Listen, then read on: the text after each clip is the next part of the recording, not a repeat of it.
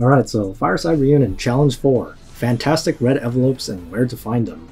It's quite a mouthful, and so this is just a standard boss fight, pretty much. You gotta fight a Layden and a Chris here.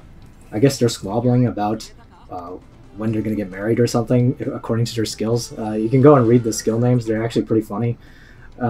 So, as is typical for boss fights like this, they're immune to basically everything that matters, except for attack and defense down debuffs. So of course I bring Almeida like I usually do.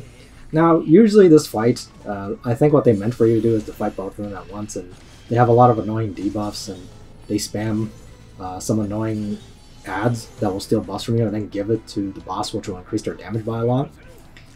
But since these bosses actually do move, they behave just like normal AI, so what I'm going to do instead, I'm just going to use Vargas up top to draw Layden over, and use some units down under to draw Chris, and then everybody else will just kind of stack up at the bottom and beat the crap out of Chris, and then Vargas will just stay up top and tank Layden, and he could maintain that position pretty much forever, because between Almeida and Chris being able to heal all the way across the map, there really shouldn't be any issues with me being able to keep Vargas alive.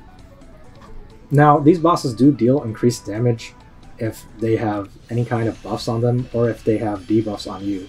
So Vargas actually does have a couple debuffs on him because of the attack Layden did, but as you can see, even with that, Vargas really doesn't have any issues tanking these hits at all.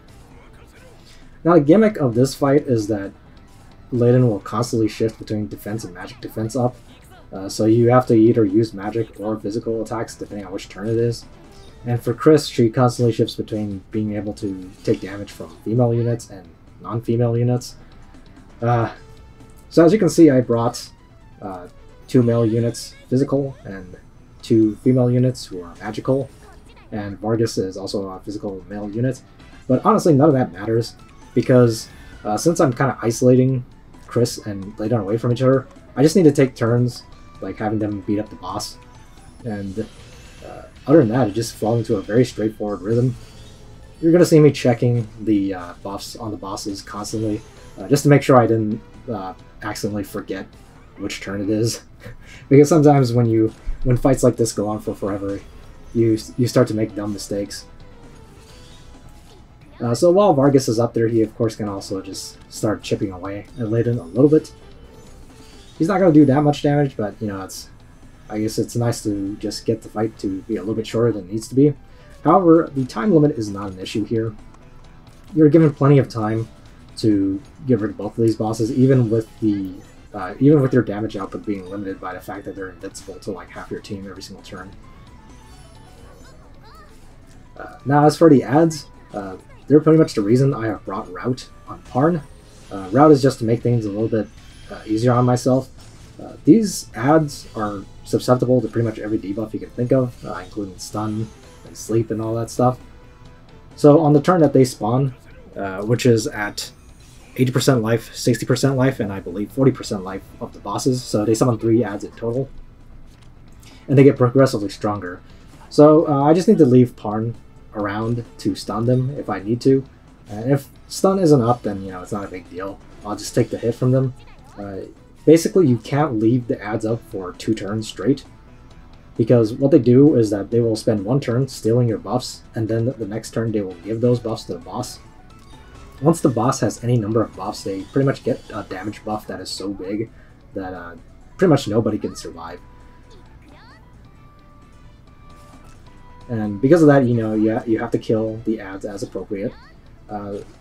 So right here, I killed one of the ads. I actually didn't need to, because since I stunned it the previous turn, he hadn't stolen any buffs yet.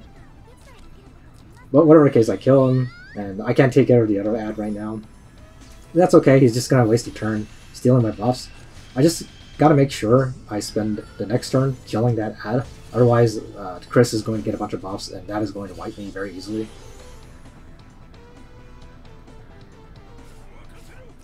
The ads always move before the bosses, so it's not like you're given any sort of breathing room after they get the buffs. Your breathing room is the turn that they steal the buffs from you. But other than that, it's a very straightforward fight. Again, just like all the other challenges this time, there's really nothing to this fight. You just gotta realize that they move around and that you can isolate them and just take care of them very easily. Don't fight both of them at the same time, it just makes it annoying. I mean, you can. It's really not that hard of a challenge even if you do that, but, you know, might as well make it easier on yourself. Anyway, I'll see you guys in the next one.